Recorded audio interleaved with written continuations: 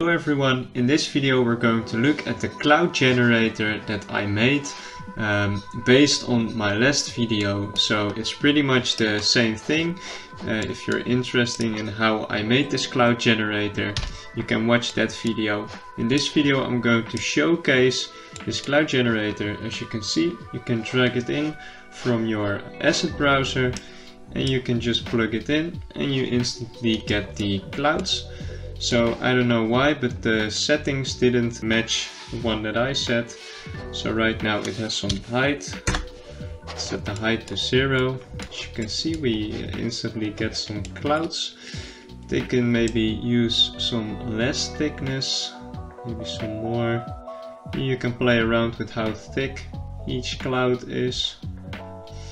And you can play around with how dense the clouds are. So you can make them very not dense and very dense, which I think looks cooler. And you can change how many clouds there are and the scale of them, basically. And if I just change this to a sky texture for some more interesting lighting, and set the color management, exposure a bit down, you can see how nice these clouds look. Now what you can also do is use them as kind of clouds in the sky. So when I size it down and then size it up without sizing it up on the z-axis, you can see that you get some nice clouds in the sky. So you can use this for sky clouds as well, and you can still play around with the thickness, the density of the clouds. So you can make a not so cloudy day, very cloudy day, very thick clouds, very thin clouds. You can change how many little clouds, or just one massive cloud. And you can change even the color, so you can make them a bit darker. Or maybe the sun is coming up and you want it to look even more like the sun is coming up.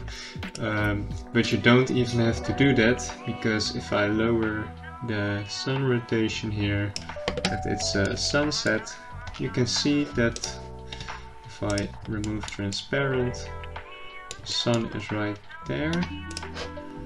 So if I lower it, you can see that the clouds change into that orange color, especially around that side.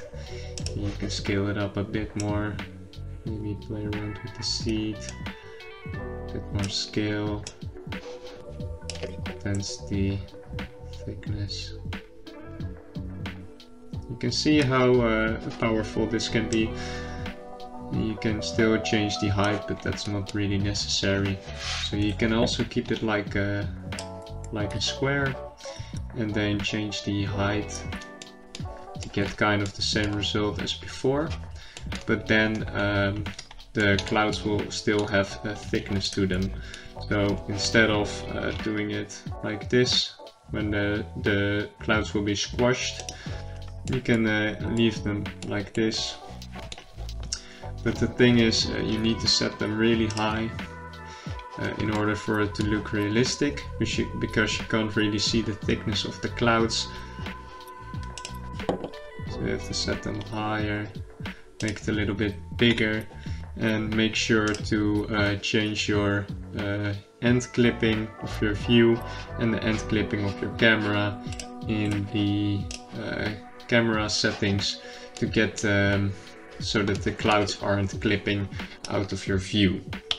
So that's basically it for the cloud generator. And if we look inside of it, this is basically what I did in my other video, and I added a little bit extra to better control it.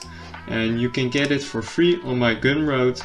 You can find the link to my Gumroad down below and just download the cloud generator and get this for free. Thanks for watching. If you like what you saw, maybe consider liking and subscribing, and then I'll maybe see you next time. Bye!